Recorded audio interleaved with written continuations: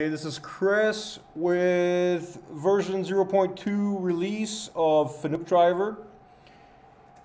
You can go to ladder 99 Fanuc-Driver and check out the releases page where you can download the Windows executables as well as Linux Docker images, both for Linux 64-bit and Linux running on ARM as well. So a couple changes in this version is we've rearranged the configuration to make it easier to work with multiple machines. We've added InfluxDB line protocol output, and we've added shutter output for the MT-Connect agent. If you haven't watched the previous video on how to install the driver in Windows, please watch it here. Otherwise, let's go through some of the changes in the configuration first.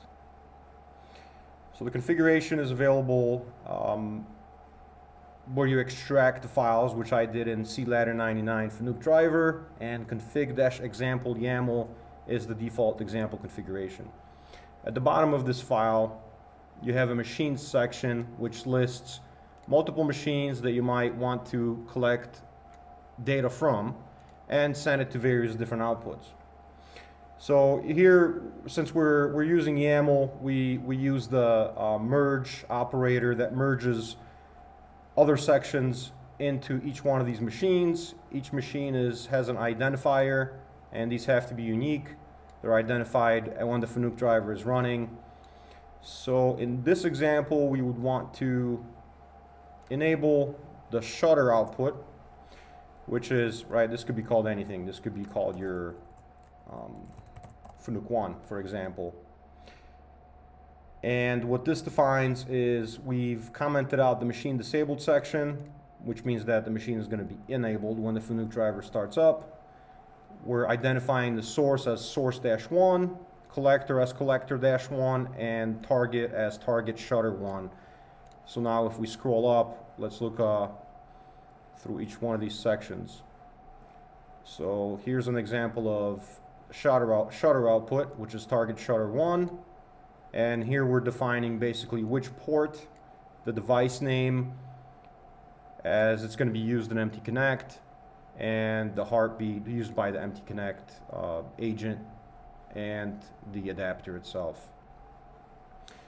So each one of these sections breaks out the target configurations. Then there's the collector configurations, which identify the data that's going to be collected. For this one, we've left it as collector 1, which is going to collect machine info, alarms, messages, state data, production data, axis and spindle data. Then the sources. So here we're using source 1, which is the focus endpoint.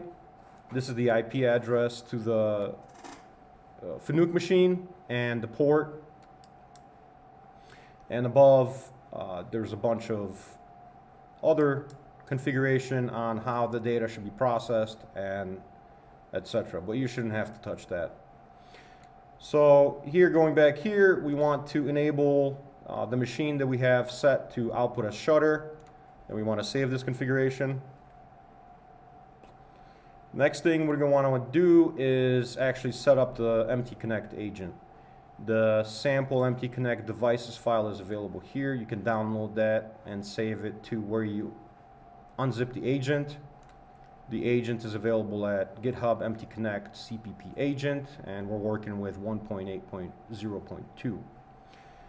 So what I've done is first I've extracted the new Fanuc-Driver files into this folder, and then I have extracted the MT-Connect agent files into this folder and saved the configuration as devices.xml, and that file looks like this. This is an MT-Connect model file. Then I also modified the agent config. So the agent config for the MT-Connect agent, what I did is change the default name of the adapter, of the device adapter. This comes from the device model itself, but it's not that important. What's important here is that we're pointing at this local host and this port. So what we're going to do is we're going to start up the Fanuc-Driver, which is going to start up the shutter adapter from the guys at TrackHound, and it's going to run it on 7878 so that the agent can talk to it on port 7878. And the other change is I just disabled the styles for now so we can see the raw XML output. Once that is ready, we can open up a command prompt and go to cd ladder 99 cpp agent bin, and we can start the agent with agent.exe debug. I don't know if I have to call out the agent config. Let's see.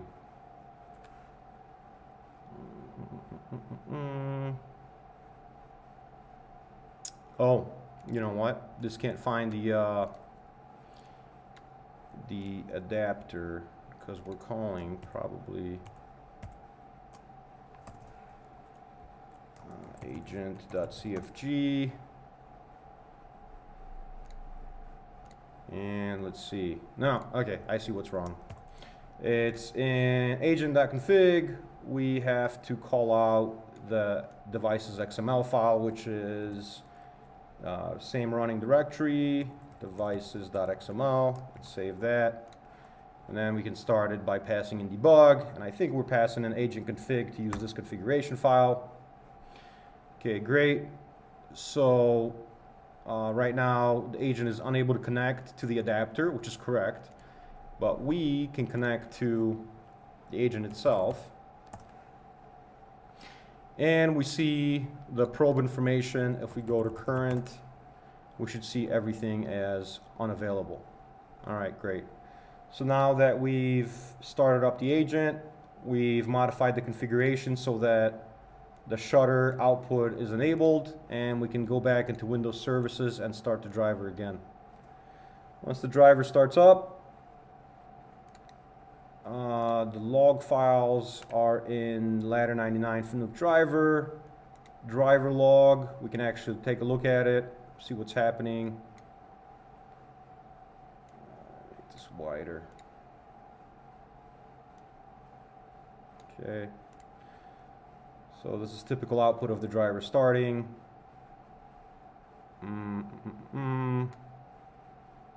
Strategy was initialized and started, and the machine tasks are running. So now we should be able to refresh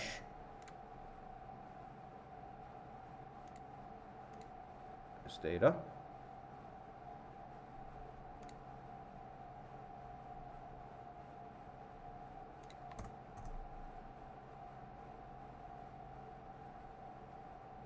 There we go. So it connected back. I think I clicked in this screen. That's why I got hung up. So now if we refresh, we'll be able to see most of the data available, right? So the CNC we're connected to is a 3-axis simulator, and not everything is configured yet, quite yet. We're still missing some messages. But if you start taking a look at the current data, you're going to see that you have values coming across. There's path override, the rapid override, the spindle override, the program information, as well as some of the timers of how long the machine's been powered, operating, and loaded, the tool number being used currently. If we scroll down, I left the template in there for a rotary axis A, but obviously that data is not coming through because we don't have an axis A. What we do have, however, is a spindle. We have the X axis and Y and Z, and we also have, what do we have here? We had some more controller data here.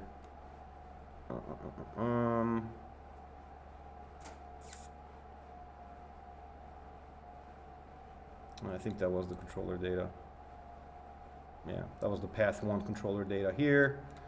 So if we go back to our simulator and let's say we run the program and we refresh the current page,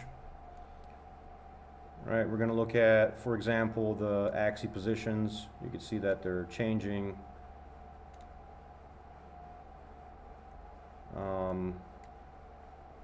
So the shutter output is mostly working. So this is how you start up the shutter output. Again, where were we? In the config example, the key that controls which machine is going to be enabled is this disabled section here. And if you uncomment it, that machine is going to get enabled and run when the Fanuc-Driver starts up. That's it. In the next release, there's going to be a little more shutter changes, and we're going to host an agent and send some of this data off to store in a database and display it on Grafana. All right, thanks. Good luck.